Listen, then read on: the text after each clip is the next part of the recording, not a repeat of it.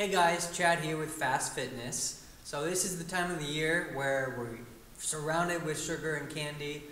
So what we're going to talk about today is how to eat less sugar or feel less cravings for sugar. Kind of going back a little bit, if you go back to 1822, a little ways back, about 200 years ago, the average amount of sugar consumed on a yearly basis was 6.3 pounds.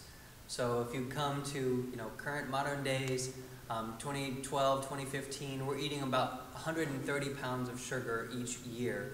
So that's multiplied by about 20 times as much since 1822. A significant amount, obviously.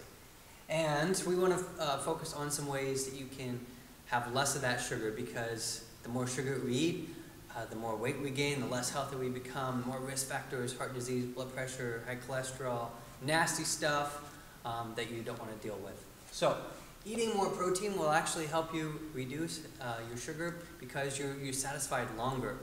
So if you base your breakfast around some boiled eggs, or your lunches and dinners around chicken or turkey, fish, and have that as a big main portion, and with vegetables surrounding it, or even have as many vegetables as you want, you can fill up on those, and the protein to keep you satisfied. You're not gonna be craving as many sweets. Another thing, artificial sweeteners, you would think they'd be great, especially in your sodas, because they're very low calorie or no calorie. And however, studies show that it actually makes you crave more real sugar. So that's not going to be helpful for you to see your goals through if you're craving sugar constantly. And steer clear of other sabotagers. So maybe you have some friends, some coworkers, even family that in a non-purposeful way just want you to try their sweets or have something that you shouldn't when you're going out with them. And everybody's had that person. Oh, come on, try it. Oh, come on, try it. But you got to be strong. Don't let others influence you. You're doing the right thing by avoiding that. And dark chocolate, if you need something sweet, especially if you're a chocolate person, then go 70% or more instead of the sugary milk chocolate. But if you go a little bit darker, you're getting less sugar, but you're still satisfying those cravings for sweets and chocolate. And our natural sweetener, of course, nature-made, is fruit. So there's hundreds of different types of fruits out there. Just have what you want, what you enjoy, one or two throughout the day, or for a snack, or even if you need something after dinner for, say, a dessert, then you could have a piece of fruit.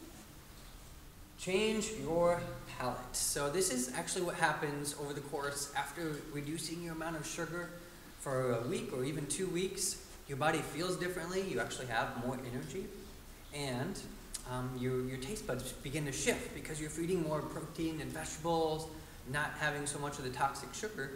Then your body and your pH level changes. Your palate actually craves more healthy foods and less sweet, sugary foods. So if you quit soda for a long period of time and then you go back to having a Coke, you might really taste how extra sugary or syrupy that Coca-Cola will taste. Give it a try. And last but not least, work out like you mean it.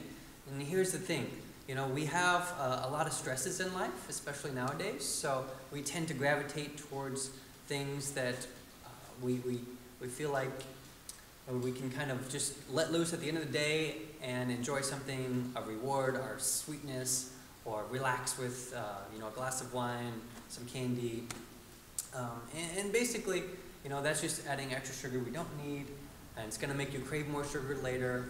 So when you work out, actually what you're going to do is you're going to have your body's own stress relieving system in there. It's the best way you can let go of that, and also it's going to curb some appetite too, doing it correctly, which is all good, helping you become lean, healthier you. And that's the plan for this month of November, right after a Halloween candy. Get it out of the house, avoid these things, and work on the rest so you can get better at it. All right, let us know if you have any questions.